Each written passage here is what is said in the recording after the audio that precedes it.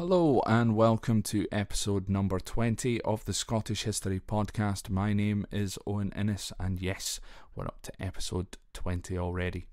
Now just before we jump into the episode, folks, let me just quickly run through where you can find us. You can find us on facebook.com/Scott History Pod, on Twitter at Scott History Pod, Instagram Scott History Pod as well. One of the other things that we have running for the podcast is a Patreon page. This is Patreon, so patreon.com/Scott History Pod. This allows you, if you want to subscribe to the podcast for between £1 and £3 per month. You can opt out at any particular time. You don't need to feel pressured into it.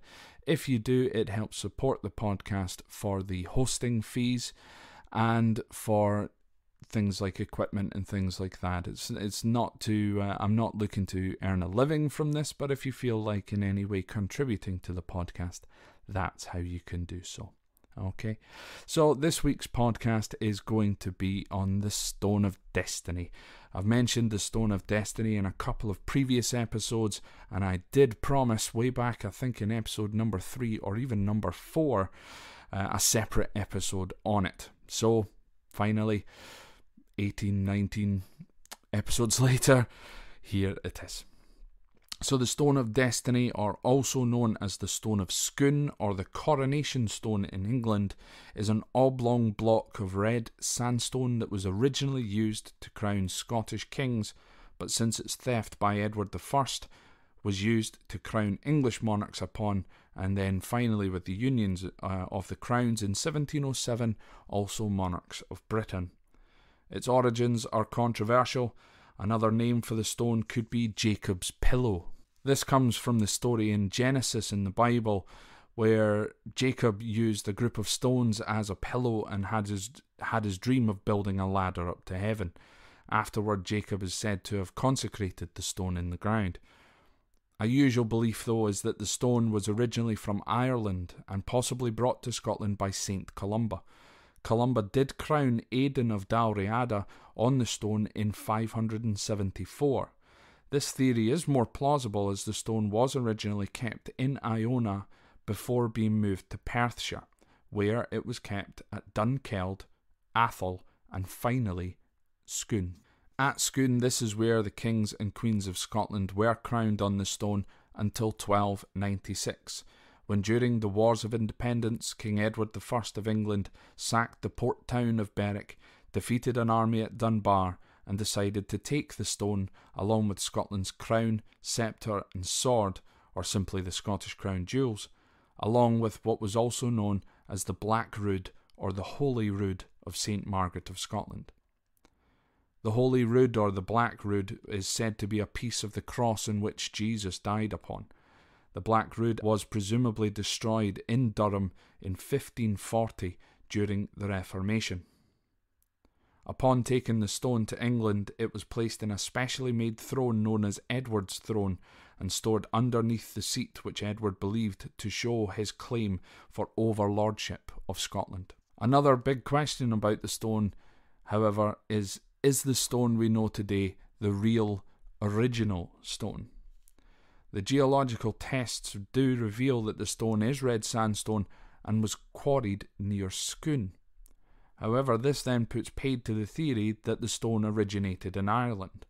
This is where many think the original stone was hidden by the monks somewhere near Scone and replaced with a replica.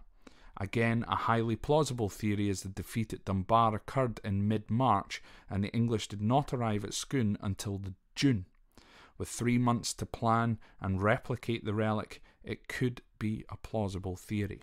Thus, the conspiracy, if you will, leads many to call the stone we see today as the Westminster Stone.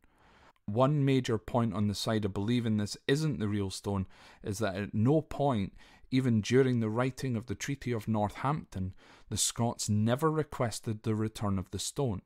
If it were such an important relic, don't you think we would have requested its return? We did request and receive, however, the return of St. Margaret's Black Rood, but not the stone. However, also none of Edward's Scottish noble subjects stated it was fake, and the geologists found over 9 separate periods of workmanship on the stone that we see today, as well as erosion accurate to its use that confirms that it is indeed an ancient artefact. In 1950, a group of Scottish students from the University of Glasgow decided to steal the stone and bring it back to Scotland. Ian Hamilton, Gavin Vernon, Kay Matheson and Alan Stewart, after help from funding from Glaswegian businessman Robert Gray, headed to London in 2 Ford Anglia cars. An attempt was first made on Christmas Eve, but Hamilton was caught by the night watchman and sent on his way. The following night, Christmas night, the second attempt was made. The 3 men of the group entered Westminster Abbey via the Poets' Corner. When they removed the stone, it was heavier than they anticipated, and the stone fell and cracked into 2 separate pieces. Using Hamilton's Macintosh jacket, they dragged the 2 pieces down the altar, and Hamilton put the smaller of the 2 pieces into the boot of one of the cars. Hamilton joined Kay Matheson in the car when a policeman approached. They had a fairly jovial conversation, being Christmas time, and the policeman left them alone after a while. Kay drove to the Victoria area of London, with Hamilton getting out along the way and returning to the Abbey to find Vernon and Stewart missing. Hamilton dragged the rest of the stone to the second car when the other 2 appeared. Hamilton and Stewart then drove to Kent, where they hid the stone in a field. Matheson took her car to the Midlands and left it there and returned to Scotland by train, as did Stewart. The following day it was discovered that the stone was missing, resulting in the border being closed between Scotland and England for the first time in over 400 years. 2 weeks later, Hamilton and some others returned to England to recover the pieces. They were then taken to a stonemason called Robert Gray, not to be confused with the businessman who funded this whole thing, who regularly made replicas of the stone for it to be repaired. During the repair, Gray placed a brass rod inside the stone which contained a piece of paper of which the contents are still unknown. In April 1951, after an anonymous tip, the stone was discovered on the site of the high altar of the ruined Arbroath Abbey, draped in the flag of St Andrew's Cross. This was where the famous Declaration of Arbroath was signed, of which there is a full reading available on the bonus episode number 2 of this particular podcast. After that, the stone was then returned to Westminster Abbey in February 1952. Hamilton later admitted his involvement, but the police decided not to prosecute to prevent the matter becoming politicised. Sir Hartley Shawcross, a Labour politician and barrister, remarked in court, "The clandestine removal of the stone from Westminster Abbey and the manifest disregard for the sanctity of the Abbey were vulgar acts of vandalism which have caused great distress and offence both in England and Scotland. I do not think, however, that the public interest requires criminal procedures to be taken." Now really it is thanks to this group of 4 students that Scottish nationalism began to rise.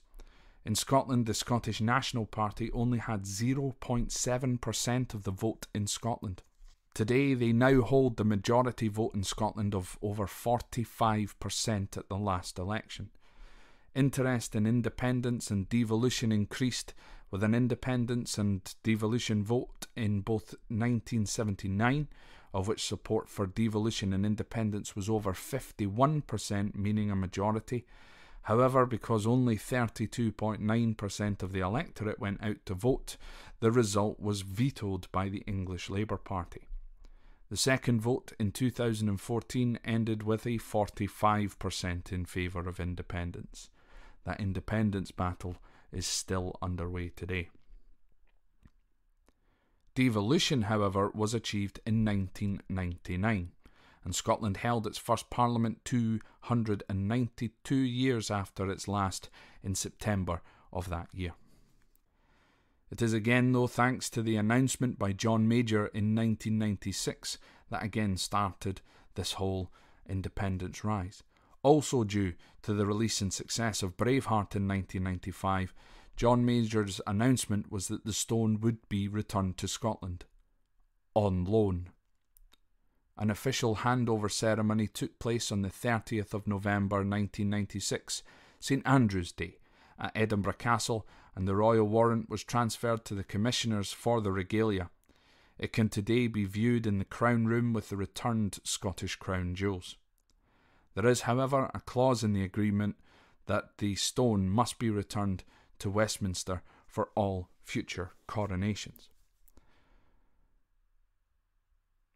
So the Stone of Destiny is quite a big thing for Scots. It is a symbol of our independence in a way, taken from us in 1296 when we were constantly under threat from Edward I, then obviously Edward II, and so on.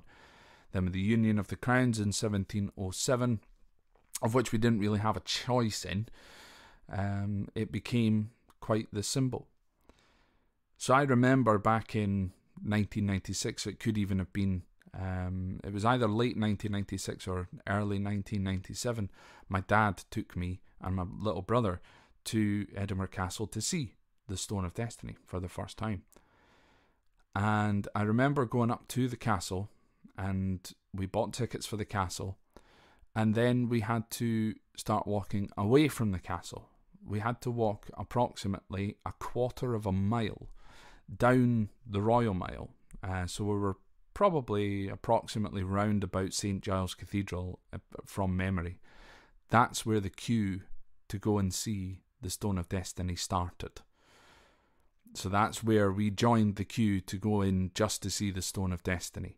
You had to, we could have just walked into the castle, went and seen the rest of the castle, but then would have had to have come out and went down to the bottom to stand in the queue to go in to see the Stone of Destiny. It was crazy time when the stone came back up to Scotland. So, and I think from memory that was also the last time that I went to see it.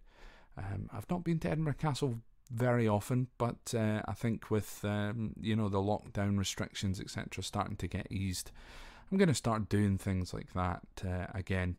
It's been a long time since I've been to Stirling quite a few times in recent times, but Edinburgh Castle, although it's right on my doorstep, I can't honestly remember the last time I was there. So anyway, folks, I genuinely thought that this episode would be slightly longer. Again, over 10, 11 pages worth of research, and there we go. It's all done in, at the moment, less than 15 minutes. But what I want to do is, with this podcast, is of course to give you, is do the best research that I possibly can and give you the information that I can possibly give all in one go. There's a few things mentioned within the podcast in which I will be focusing on at a later date.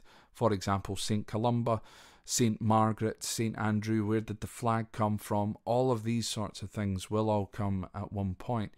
But I just want to, keep churning out as much as possible. So this week I am on holiday from work, as I mentioned on the Facebook page, so I'm going to be writing and hopefully recording a lot more episodes this particular week, and then have them scheduled to be posted once a week. Once I decide what particular day, that's going to be, I will post that up for you all to see. But hopefully now, from here on in, fingers crossed, no problems arise over the course of the next week, you should have an episode every single week. I do know that, of course, that there might be some people who might be thinking about the Patreon, for example, and supporting the podcast in some way, but might not want to because my uploads in the past have been a little erratic. Then I completely understand that. Whereas from now, hopefully, we should have more content coming out. Also, again, folks, I want to have your input. I want to start making some videos and things like that. What type of places would you like to see? I'm local to the Edinburgh area, but I can travel. I'm not going to be travelling to, say, John O'Groats within the next week or so. That's a special journey up there. But if there's specific places that you would like to see, specific things that you would like to hear about, please get in touch. Once again, through the Facebook page, leave a comment below this video. On Twitter, on Instagram, and again, you know, the Patreon, it's either £1 a month or £3 a month. It's never going to cost more than that. I want to keep the podcast free. I do not in any way qualify for adverts to be placed on the podcast either. So all of the views, etc., are always going to be my own. I mentioned a couple of podcasts ago about a particular coffee company. They didn't ask me to do anything. I just thought the customer service and the coffee was excellent. So, you know, things like that. I don't want to start charging, and I'm not going to start charging people. So for those of you that currently support the Patreon, you guys are awesome. For those of you that don't and are thinking about it, please do have a little think about it. But again, you can cancel it at any time. And for those of you that have no interest whatsoever in supporting via the Patreon, that's totally fine as well. Please continue to enjoy. The biggest thing is I want more listeners. That's the big thing. So please take a second to share. Tell somebody about it. You know, once the pubs and everything start getting open, tell someone about it over dinner. Tap someone on the shoulder on the train and say, hey, listen, you want to listen to a podcast? That sort of thing. I'm forever recommending podcasts these days, so perhaps I might even do an episode about that. You know, some particular podcasts that I listen to, and they're not even really history related either. But anyway, folks, I'm just going to continue rambling on. So, please continue as well to rate the podcast, especially if you're on iTunes. Let's see if by the end of the summer, so let's say September, October time, let's see whether we can get into some form of podcast chart somewhere. I was in the charts in New Zealand, but subsequently have now dropped out of that. I know I have loads of listeners in the US and in the UK, as well as Canada and other places. I think Sweden, etc. You know, so that's the handy thing with the new Acast that I'm on. It tells me exactly where the listeners are, how many people are listening, and everything. So that obviously I can target the right areas for advertisement and stuff. But I want this to move as far and as widespread as possible. So folks, if you wouldn't mind just sharing and telling more people about the podcast, I really, really would appreciate it. Anyway, folks, until next week, thank you very much for listening, and I will speak to you again soon. Thank you. Bye-bye.